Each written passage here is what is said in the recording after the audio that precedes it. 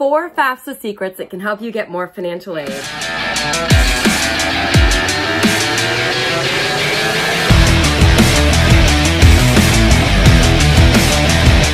Hi everyone, I'm Tina Steele, the FAFSA Guru, and if you like what I have to say, be sure to subscribe to my channel by clicking the link below. Secret number 1.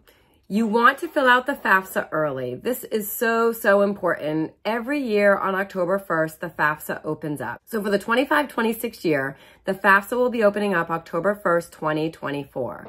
I recommend every student and family get the FAFSA filled out in October. The longer you wait, the more financial aid you can miss out on. Especially if you're a lower income family, there are state grants that you can qualify for. And depending on the state you live in, there are certain deadlines that if you miss, you will definitely not get that state grant. So apply early. Secret number 2, report any special circumstances you have in your family directly to the college financial aid office.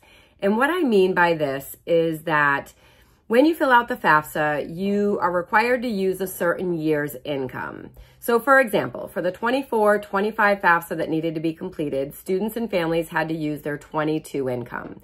Well, what if your income has changed? Maybe it's less. Maybe the 23 or 24 income is going to decrease due to a job loss or something like that.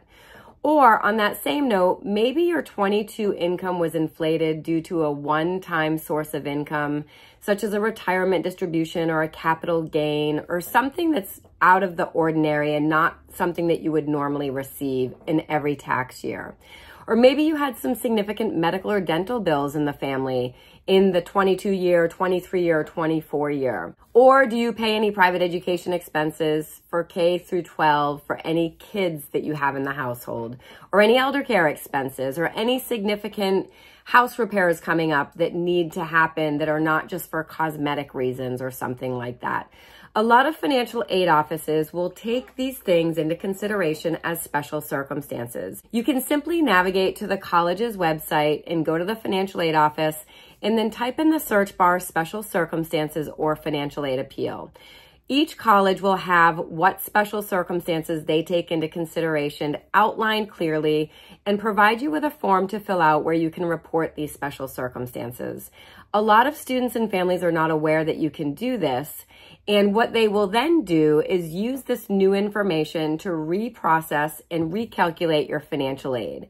So if your financial aid was based on 22 income, but your 23 or 24 income is a lot less, they essentially would take out the 22 income, put in the 23 or the 24 income, whichever is going to be the year that you earned less, and then recalculate financial aid, which could mean more money in your pocket.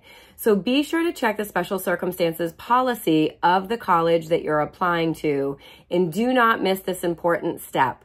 A lot of families think they just have to wait until the next FAFSA year for that lower income to be taken into consideration. And as I mentioned before, they will also consider significant medical or dental expenses, elder care expenses, and some colleges will consider private education expenses you pay for children in the K through 12 school system too. Secret number 3, and this is really mostly for people who are self-employed. As a self-employed person, you have a little bit more wiggle room in how you report your income. And when you fill out the FAFSA, that student aid index number, which used to be called the EFC, that's the number that calculates how much financial aid you're going to get from the college financial aid office. The lower your income, the lower the SAI number or EFC, provided you don't have significant assets.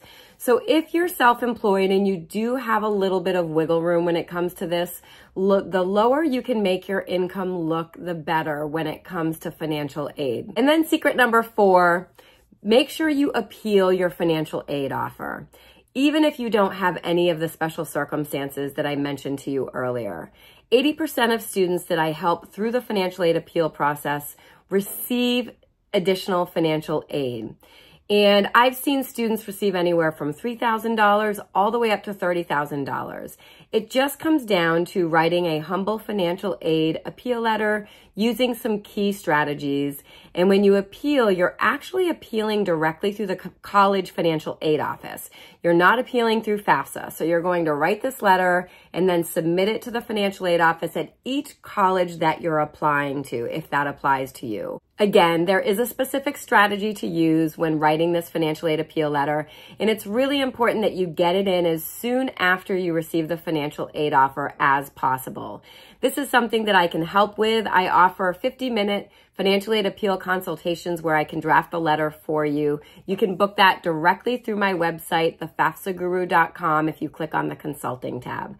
I also offer a digital course that you can purchase that has an appeal letter template where you can just plug in your own information. You'll also find that on my website underneath digital courses. So those are 4 FAFSA secrets that can help you get more financial aid. And if you happen to be the parent of a current or rising high school senior, make sure you check out my Financial Aid Academy. This is my signature program I run every single year from September through May for high school seniors and their parents to help you navigate the overwhelming and confusing financial aid process and ensure that you get the best financial aid offers possible.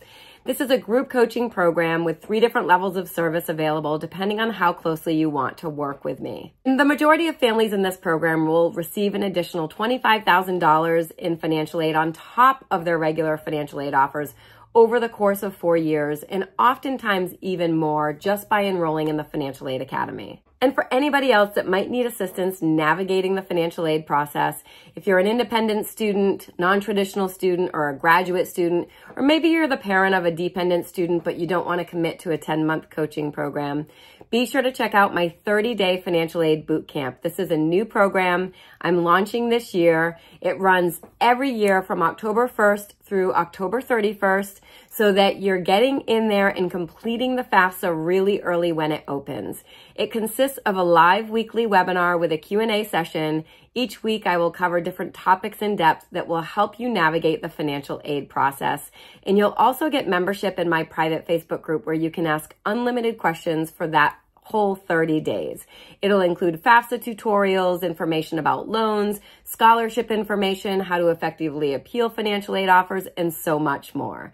You can learn more about that on my website also if you click on 30-day financial aid bootcamp. And then for anybody that I've never worked with before, I always offer a free initial 10-minute consultation call to answer any questions that you might have. You can also book that directly on my website. And for any of you that want to take a little bit of a deeper dive into preparing for the college financial aid process and better understanding how it all works, how colleges determine financial aid offers, and how much you might qualify for in financial aid based on your income, I highly recommend that you book a 30-minute consultation call with me where we can strategize and go over all of this information together, which you can also book on my website.